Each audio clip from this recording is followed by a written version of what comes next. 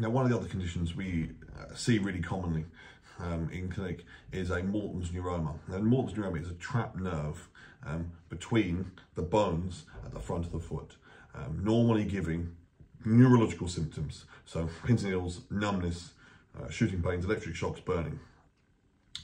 In the area where the nerve is caught and extending into the two toes that nerve feeds, you can have more than one neuroma, and so you can end up having more than two toes affected. A couple of things that we know that predispose someone to having this trapped nerve.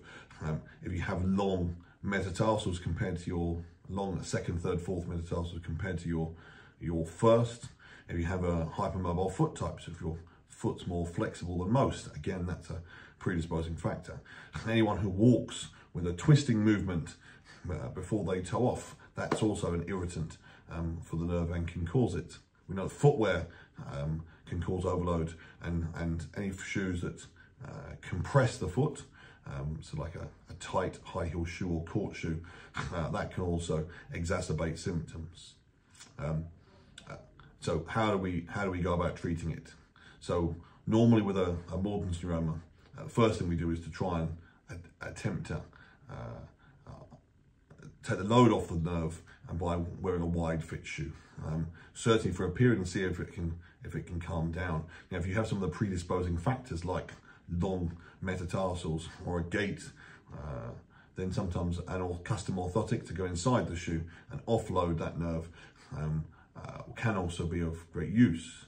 Very often what we do is we image the nerve. If the true nerve thickness in diameter is less than 5 millimeters, and most of the time they are, bearing in mind that the nerve should be on ultrasound about 1 millimeter in diameter. 5 millimeters in diameter is 5 times its usual size. Anything up to 5 millimeters responds very well to a corticosteroid injection. We know that symptoms should settle from one injection in about 50% of cases, and about 75 from 2 injections.